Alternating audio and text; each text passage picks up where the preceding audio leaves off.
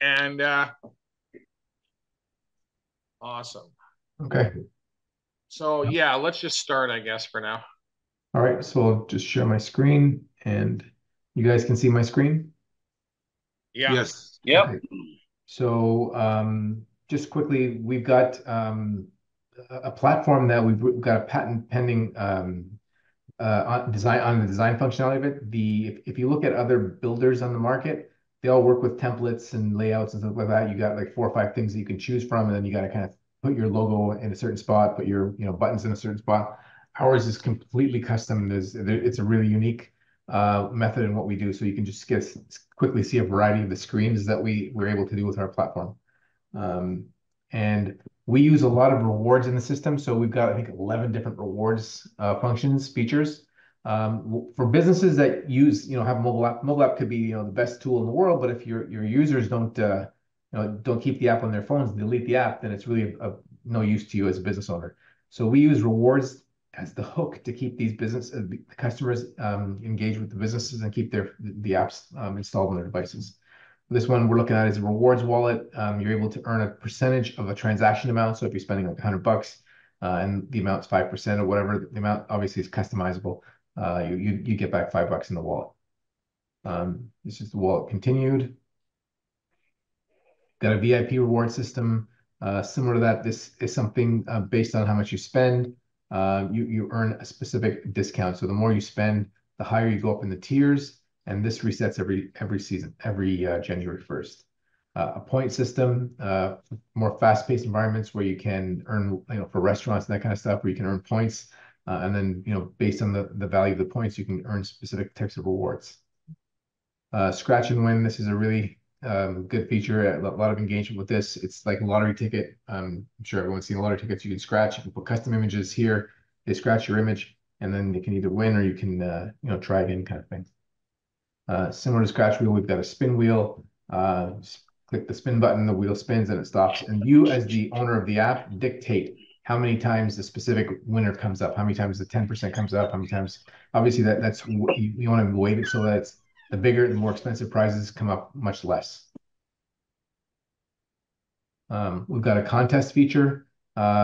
Basically, a few ways to get an entry. You can create a QR code and have your customers come in every, say, 24 hours, scan the QR code, and they would get a ticket. Or you can do it by spend. You can say for every $50 you spend, we'll give you, one entry into the contest. The contest can be, you have a grand prize, or you can have multiple prizes. It's all set up in the system and managed by the system. This is a different version of the contest where users actually can upload images or some content, and then the admins can monitor the content and kind of pick a winner. Pretty straightforward. Stamp cards, buy 10 copies or 9 copies, get your 10th free. We've got a coupon system. E-commerce. This is really important. This is something that I'm really excited about. We have the ability to provide a business one channel, one database that supports your mobile app, that supports your website, and your bricks and mortar location. So this is something that's a premium feature. Smart review system basically enables you to dictate if you get a good review, it will take your customer to your Google site, your Facebook site, or whatever. If they give you a poor review, they'll fill out an internal form that goes to the admins of the app, and then they can handle the customer. We've got a gift card module, pretty straightforward. Event calendar, pretty straightforward. Food ordering system, we've got 2 different ones. This is a different UI. This UI is copied from Domino's Pizza. And we've got another one, version 2. This was copied through DoorDash, the UI. So these are fully functioning, independent food ordering systems. They're standalone systems. You don't need to connect with anything. It fully will run your kitchen for you. Food ordering continued. We've got a delivery module that connected to the food ordering system. When somebody places an order, the admin can basically say, okay, I've got an order, that you can pick a driver and say this order is going to be delivered by that driver. The customers can follow along.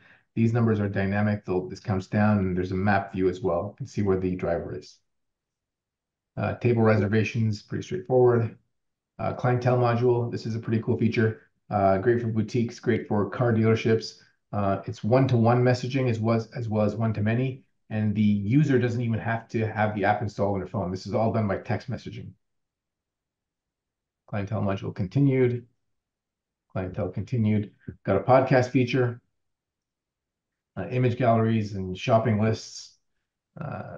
We've got we call it find a space, but it's similar to like an Airbnb kind of feature where you can list a room, a house, a garage, whatever you got, a space, and then people can actually book your space through the app.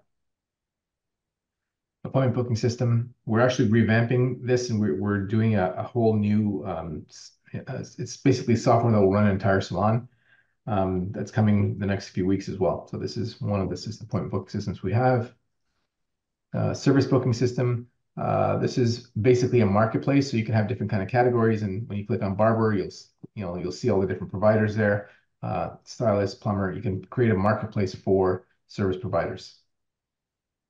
This is what the service provider screen looks like. And everything's handled through the phone. Both the service provider and the customer have their own interface, and then everything's done through the app. There's no need for anything except the app. This is Service Booking 2.0, same idea, same kind of marketplace idea, but a different UI. You see the UI here. We've got a digital queue system. So basically, this was great for when COVID was happening, but it's still in use right now in a couple of hair salons that use the system specifically. What this does is lets you set up a radius around your place of business. Let's say it's 5 miles or 10 miles or whatever the radius is. When people come inside that radius, they're able to join the queue, and it's a digital line. Basically, the system knows if I came in at 1 p.m. and Glenn came in at 1:15, I would be ahead of Glenn, and basically everything's handled through this. When it's my turn to come up, I get a text message saying, "Hey, you're up next. Please make sure you're back at the location in 15 minutes, whatever." Same thing with the here queuing system. This is what the staff sees. This is the staff screen for the queuing system. Product picker. This is a little bit of AI built into the platform where you can ask specific questions, and based on the answers of your customers, they get they're taken down a path to a specific product, right? Whatever you pick here will determine the kind of products you get. We've got a paid membership system where you can sell memberships to for gyms or salons or spas, whatever. This was actually built for a surf school in Australia that was using it for us, the system, and they had a whole bunch of different requirements, but sell a membership, all through the app. Again, you can make different plans, weekly, bi-weekly, monthly, annually. All those things are managed in the system. Continued. This is what the user sees as their membership screens. We've got an event ticketing system. We've got a whole new system coming in as well that I haven't even showed Glenn, but it's I'll show you guys that in a bit. A meal planner. Information tabs, directory listing. This is like your own little yellow pages built into the app. Employee schedules, push notifications, integrated SMS. So basically, you can send text messaging programs right through the platform as well. And, social media, any digital assets that a business has or anyone has can be put, embedded into their app. We've got a form builder. You can create different types of forms. We've got a mortgage and tip calculator. Container app. This is a cool feature. This is basically giving you what Starbucks has. If you guys are all familiar with the Starbucks app, they've got one app, but they've got like 1,000 locations in their app. We have the ability to do the exact same thing. We can give you one app, and you can do it either like a Starbucks with a franchise model, where you have different locations based where you are. You can see those different locations and buy from those specific locations, or you can do something like this where it's pick different add different categories, and it's kind of it's a business in a box itself. It's got restaurants here, shops, groceries, automobiles, and then you'll click on one of these categories, and it'll have a listing of all the different auto dealerships or automobile places that you have. And each one of the outlet apps inside of this main app is a fully functioning app. So you could technically you could have one app and go and sell 10, 20, 30, 100 different businesses and have them all inside one app. The benefits of something like this is that all the businesses would be, let's say you had 100 businesses in your app, all of them are promoting your app, whatever the name of the app is, and you have the ability to grow that much faster. Like if you get one app and it's for your hair salon, your boutique, or whatever, it's going to take a little time to get some downloads and all that kind of stuff. But something like this, if you got 10, 20, 50, 100 businesses promoting the same app, because their business can be found in this app, you can imagine how quickly this can grow. This is some more examples of container apps. Someone had asked earlier about, Shane, I think you asked about this. This is what we call MyFB. It's basically a replica of Facebook. So the entire Facebook system is built into the platform with the ability to give you could add this as a feature. So you could have a home screen and you can have this as a button on your home screen saying, hey, for this app, we call it the blue zone. So anyone that's in that specific app would basically be able to, it behaves just like Facebook. It's a replica. This is the blue zone continued. We've got a feature called Just Fans. You guys probably all have heard of OnlyFans.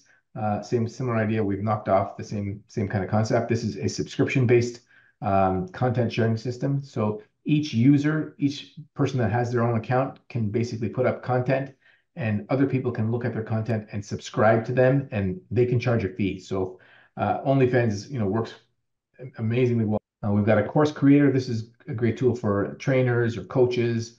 You can basically create full-fledged courses and in the system and have again, same thing. People can subscribe, buy your courses digitally. This is the course creator continued. Got a business listing feature. This is similar to the Yellow Pages, but a little different UI. And around this feature, this is something that we did specific for a client. It didn't really, he never really kind of completed it. So I'm not really going to go deep on that one. We've got a job portal one here. This is basically, you can list jobs and people can apply. It's like a classified section. We've got a secondary, a different version. Someone else had something created custom for them for their specific business model. This is another job board kind of thing, but it was done for a real estate agency where they have a bunch of agents together, and then sometimes a guy gets double booked. So he wants now what they're using this for is basically to when people are double booked, they'll say, okay, I got a job. I need someone to help me with a showing. I'll pay $100 an hour, $100 for the showing or whatever, and then people can come here, apply for the job, and then interact through the app and confirm the application. This is called the singer-songwriter. It's a voting system. It's done for an app in Nashville. There's only one of our clients that is using it, but it's in the platform. Basically, musicians join the app, create a profile for themselves, and pick a category. And this is what the profile of the musician looks like, musician. And people can see their music, see their content, and vote on when they're running a contest. You can actually vote as a user. And there's a whole scoring system with that as well. An invoicing module where you can actually, if you're a business that does B2B, you can send invoices that can get paid right through the system. Time slot booking system, which basically like groups of people. Like we did this actually for a company that had packages of play. So they were, I forget, it was paintball or something like that, where they had 20 people that were able to book in one time slot. Like if you're a salon, once your 10 o'clock slot is booked, you can't have somebody else book, but this allows multiple bookings. So you can say, okay, this class can be, 30 people can hold this thing. And then once you hit that number, then that time kind of goes away.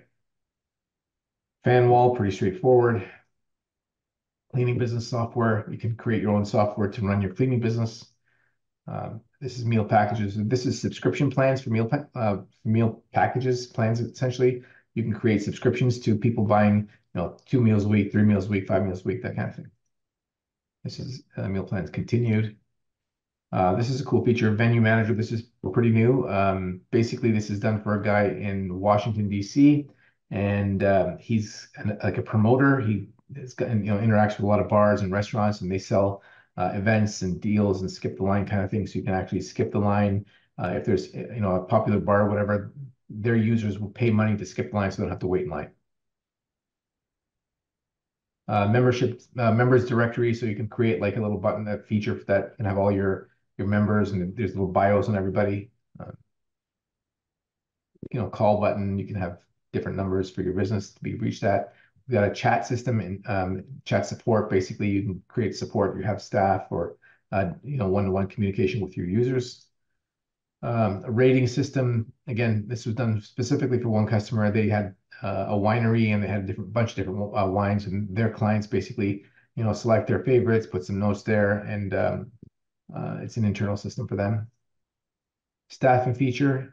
This was done for a school in Ottawa. They have a bunch of supply teachers, and this allows the schools, the school district to kind of say, okay, we need a teacher on this day, and the teachers all put their availabilities in there and are able to apply for jobs with the staffing feature. And that's a quick overview of the platform. What I'll do is I'll just pause the recording for now, and then if you guys have any questions, we can jump into questions. Okay, so I'm just going to quickly show you a couple things. So Glenn was saying, if you go through a presentation what I just did for you guys and show someone else that you're trying to sell to, you're going to overwhelm them and you're going to scare them away.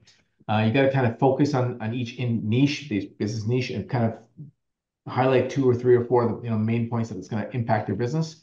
Like for example, we're looking at a retail pitch deck here that I've got. This is for a retail business. You just quickly go through the retail deck, and it's only highlighting the things that will be relevant to this business. Nothing else. None of the food ordering. It's not needed in this kind of system. So you got. I think this has 20 pages, and you're in and out, and that's it.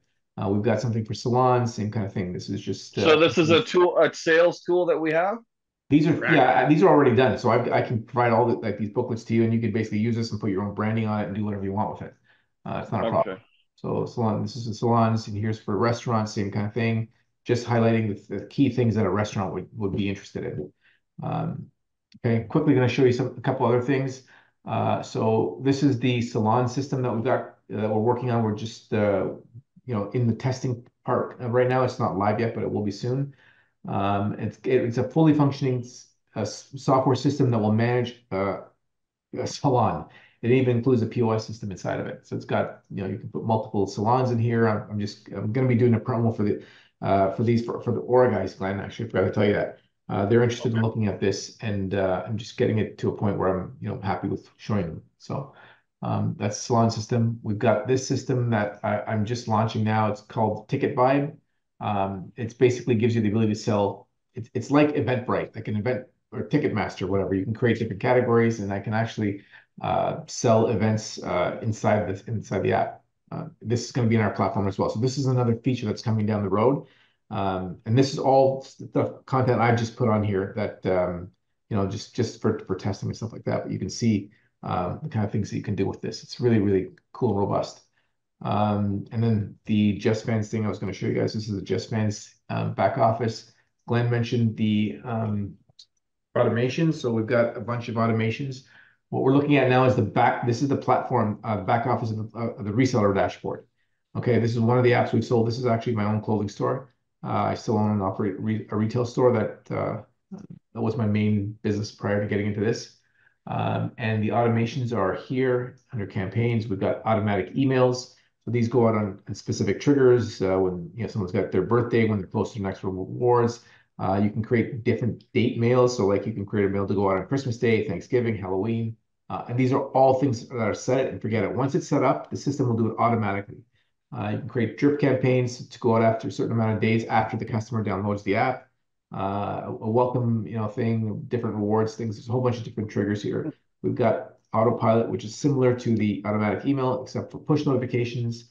We've got an integrated email program that you've got that basically if you're paying for Constant Contact or MailChimp or whatever, this is built into our system and you can use this as for free. So you can send out campaigns and you can do all kinds of stuff with this. So those are some of the automations that we've got built in, and we're always looking to update and upgrade the platform it's growing substantially. Some people are more tech savvy than others. Do you have like is there possible to make training videos that it's already there? It's already okay, so yeah, so I'm going to show you. So from the back office, a business owner can look at training videos okay, yeah. I do this and this So, and yeah, so this is the back office. We have a support link right here. If they need support, they click this. We have a knowledge base. We've got something they can submit tickets in and all that kind of stuff. We also have created a white label YouTube channel. So this is called App Admin, has no connection to Mass Mobile at all. You guys can use this for yourself as well. It basically just goes through all the different videos, all the different features that we've got, and you can just basically pick a feature and see how it's set up and how it works and all that kind of stuff. And then you can also let your customers have access to this. They can kind of look, go through it at their own pace. This is already there. Glenn? Yeah. You were saying you guys are, well, I guess Ali, you'll be the one developing it, like a demo app that we can show people. Is that correct? Yeah, we have one. It's called App. The app is Okay. called App Admin. It's live on the Google Play Store. So Apple won't publish it. Apple's got some hangups on apps like the demo apps, so they don't allow it. But if you got an Android device, you can download the demo app right now and you can fiddle with it. and can I do things in the back office to learn how to do these things, or The back can I office, just show people how the app works? yeah, the app you'll get the physical that you can get the app on your phone and play with the app, and you'll see all the different categories. So in the demo app, we've got all the different types of businesses, retail, restaurants, gyms, all the different types of businesses, as well as all the different features that we've got. So you can click on a business and see an app, what that will look like. You can click on a feature, the appointment booking or the My FB feature or whatever. You click on it, you can play with it, and you can see how each feature works inside the app. But the back Okay. office stuff that we have to create an account for you guys, that's not something that's that you can get until I guess we'll talk to Glenn about how we want to do that. Yeah. So that's awesome. Another thing that we'll be doing off of this phone call, we'll be doing other training calls, and just going over some presentations and things like that. But the supports are already done full, unless the product hasn't been launched, for instance, like the POS system or something like that. Yeah. We don't have that up yet. But what I would like to draw your attention to is just the sheer amount of features there are in this platform. And then the second thing is that there is literally nothing even close to this on the market today, not even in the same ballpark. More than one of these features is patentable, and the automated portions of this system are intense. So you can do welcome emails, follow-up emails, all the loyalty point systems track everything done in the app. So you can reward posting to social media, giving reviews, whatever you want to kind of reward people for with a loyalty point system that Ali developed, you can. So there's a lot of ways to build value with this. And the price point on an average app right now is over $10,000. So I have an individual right now who will be selling the same app you're looking at from between $20,000 and $60,000, depending on the amount of features they go, and $500 a month for listing. So your cost is significantly lower than that. We'll go over the price points later. But at the end of the day, everything done in our sales structure and our pricing for you guys moving forward is to see that if we can get the average person to do even one app a week, even if you were at one app a week over 50 weeks, it's only going to take you a very short amount of time to be at, a significant amount of money of residual income.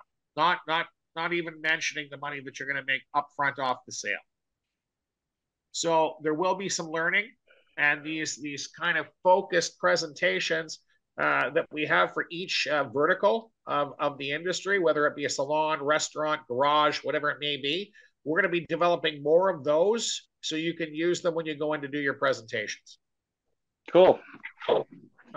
Anybody else got any more questions for the gentleman here, Ali? Yeah. So Glenn, so it will, how I'm trying to get my grasp on this is so the stores, you'd be selling the app to like stores, right? Right. What about to the consumers because I mean it's like selling the first fax machine, right? You can't just have one, everyone's got to have one. So if the customers don't have the app, it's not going to be any good. So do the customers have to pay to get the app to connect to the store, or does the customer get as a free app? Right. Yeah. So the customer basically, so the store buys and produces the app, and then I imagine we could charge for downloads if we wanted to, but that's not the store's interest. The store wants to have everyone get the app as quickly as possible. So we developed something called seeding programs where we incentivize people to download the app. So for restaurants, there's like pop-ups with QR codes and maybe a $5 off a lunch or something. If they download the app, you can incentivize it in a variety of ways. Once you've got 100 or 200 downloads, Then you can send out a push notification, an email, or a text, or all three, incentivizing people to refer friends. There's a referral feature in the app as well. So you could say refer two people who download the app and purchase something from our restaurant, you'll get a free lunch. There's a ton of different marketing strategies we have for getting downloads. So we'll go into that at depth. But if you want to know what the difference between an app and other things are, apps give you complete real-time contact with your customers all the time. An app is like a key to a cell phone. It has data, statistics, it has everything. It allows you to manage your business completely from one laptop. And to answer your original question point blank, the store or the business that we sell the app to, they are paying to create and make the app exist. And then it will exist in both the Apple and the Android Play stores. I believe in the Windows Play Store as well. You'll have to confirm that. And then users download it for free. So distributing the app is a free thing. It just takes the time or whatever marketing or promotion or word of mouth to get it distributed. But the only paying is the original creator of the app. And when you look at other people who are selling apps from other companies, they charge separately to do an Android and an Apple app. I've ran into that more than once, Ellie? Yep. That's insane. Insane. So our price point is just ridiculous. It's ridiculous. And the content that we have is stunning. The thing is, where it's just starting to get hot. Apps are on the bloody TV every day with the Arrive, whatever that was, and whatever. Square is selling apps now. Square point of sale systems, they sell apps now. Yeah, they're trying. They're trying. So they just sent me a notification. Yeah, this is the .com boom, but it's for apps now. So there'll be some Zoom calls where we'll go over a lot of different things here. But I think based on this, you can see just how much is in this app and what it can do. Ali, do you want to go over the POS system? Yeah, so this is the back office of the e-commerce component. It's Shopify on steroids, essentially. And I've got a retail background. I've owned and operated clothing stores for the better part of 35 years. So I've used a lot of different systems, and I can tell you, not just tooting my own horn here, but this system is phenomenal. It's again one of the main friction points for a retail business getting their e-commerce up to snuff is the time it takes to manage the inventory.